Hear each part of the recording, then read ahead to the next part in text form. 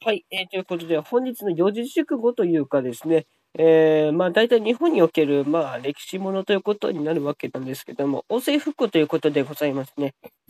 王政復古の大号令を略して王政復古と言ったりもしますけども、日本におけるこの王政復古と、また世界各地でもこの王政復古における、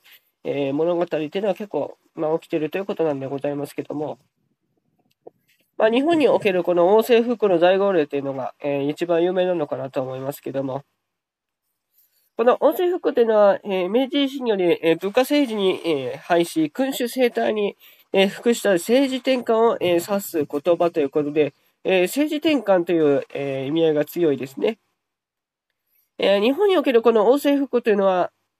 岩倉智美ら、倒幕派、工業と、そして尾張藩、越前藩、土佐藩、秋藩、薩摩藩の五変による政変、革命ということで、これに対し、幕府体制が戊辰戦争へと発展していくということなんですね。